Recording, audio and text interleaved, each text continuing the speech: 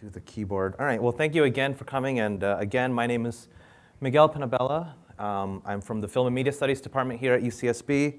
And really the focus of my talk today is this. So how, as educators, can we introduce critical theory, which is oftentimes a subject that's perceived by students to be very intimidating, boring, sometimes irrelevant to their lives, as something instead that's really inviting and challenging and fun to engage with.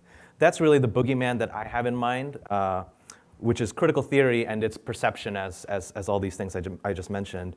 And what I want to do today is quickly propose the mentality that I have to critical theory and approaches in the classroom to demystify this perception and to get students talking to and debating with one another in a way that really starts to chip away at this facade. So a little bit of background I think is important. So in film and media studies, students are often required to take these intro to film classes that introduces the language that's necessary, right, to kind of analyze films and to analyze media. And then they're given these history courses that contextualize it and situate media and film within a particular historical period. And so as you can imagine, with a department like film and media, a lot of people want to enter the industry, right, to work as filmmakers, cinematographers, editors, and so on.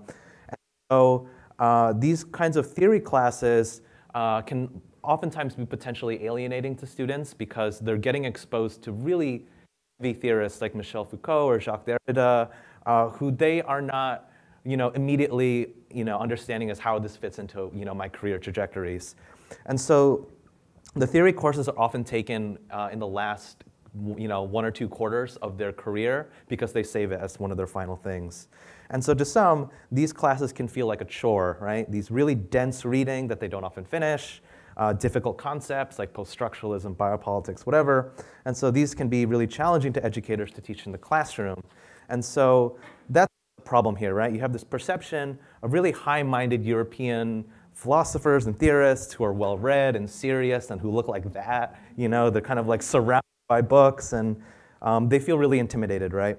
And so my solution as an educator is to start chipping away at this facade and to suggest the joy and the humor, really the humor of critical theory by humanizing these figures and approaching their theories in ways that are both jarring and really unexpected to them. So one way I do this is to talk about the theorists' pet preferences. So this is the same set of theorists. On the left is Michel Foucault, on the right is Jacques Derrida. And then Olga, I'm glad that you brought up your cat Dante because the pet preferences is, I think, it's very revealing about the character of certain theorists, right? So Foucault's cat is named Insanity, and Derrida's cat is named Logos. And so this discussion point, their pet preferences, and I include these photos on the syllabus of my section, is really an examination of their pet preferences. It's a kind of welcoming icebreaker or discussion to get them into thinking about critical theory rather than just jumping into the terminology or rather than just jumping into the texts, right? And so rather than directly ask a student to summarize or critique the theory, I instead ask how these theorists' pet preferences reveal aspects of their worldviews and their personal politics. So in a sense, I'm asking them to map their personalities onto these pet preferences. I mean, if you know anything about Foucault or Derrida, the names of the cats I think are quite revealing. Some other pictures of dogs and cats.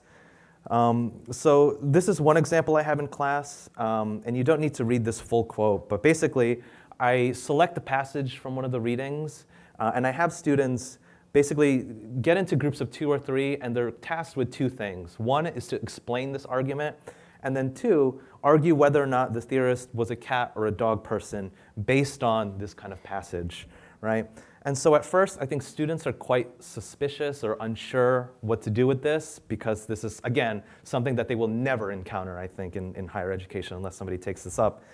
And so, however, after a couple minutes, just kind of getting into this exercise and starting to figure out, okay, this is actually a pretty easy question. Are they a cat or a dog person? And after a couple minutes, students will get into very furious debate about whether or not this theorist is a cat or a dog person. Again, because the stakes are much lower, right, than just kind of explaining what biopolitics is or post-structuralism, right?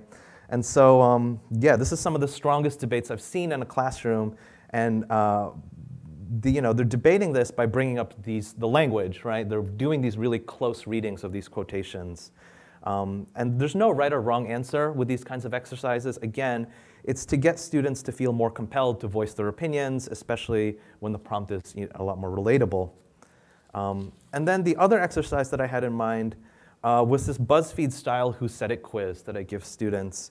It's not so much a graded quiz as it is another kind of discussion exercise that's meant to introduce humor into the classroom. So here students are given worksheets with a number of quotes that they need to attribute to either one of the two theorists or an angry YouTube comment. And so the pedagogical logic behind this assignment is very similar to the previous one, where basically we recontextualize critical theorists, often again thought to be intimidating and serious and irrelevant to their lives, with something that's more relatable and a familiar format to students, right? These kinds of BuzzFeed quizzes that they take online. And again, the assignment is structured to facilitate debate, right? So reading a quote like this, whenever I look at a puddle, I no longer see a puddle. One should attune themselves for nature, to take time out for themselves. That sort of abstract time, the reflection of yourself, of your time being essence, right, has this kind of rhetorical kind of language that seems like an academic thing, and they get in this heated debate as to whether or not it's one of the two theorists that they read for the week or an angry YouTube comment, and it's a YouTube comment for that one. So I make it very obvious to students by including a lot of the key words in these kinds of quotations so that they're able to figure it out if they've done the readings. But again, this is a way to get students into actually engaging with the material, the language of these theorists, and to get them to talk to one another in a way that's more accessible and fun, right, to debate and to really argue about these kinds of things. So again, to sum this all up, basically one of the problems of teaching critical theory is this perception of intimidation or irrelevancy of these theorists. And one of the ways I'm trying to do here is try to circumvent lecturing material straight on and instead steer the conversation in ways that are productive and creative and really jarring and humorous so that, one, they remember the material a little bit better, and two, it's a way for them to kind of access this material. And thank you.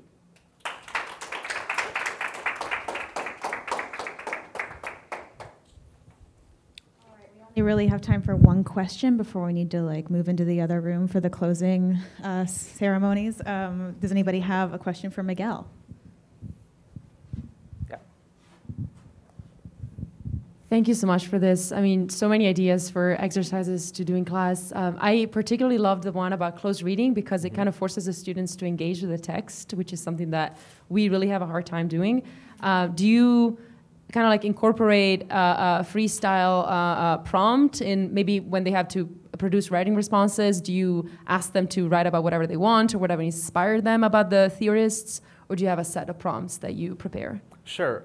Actually, yeah, absolutely. And one of the classes that I'm teaching right now, it's a humanities class in film and media, but the professor requires them to purchase a scientific lab notebook, which is quite interesting. And they use the lab notebook to do these in-class writing assignments. So they do these in-class writing assignments during lecture, and I also ask them to sometimes do it during my section. So maybe 5 minutes where they're given a very, pretty simple kind of prompt.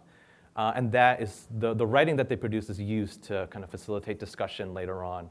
And so the questions that I have for later discussion are basically kind of expansions of that previous kind of thing. And it's been very productive.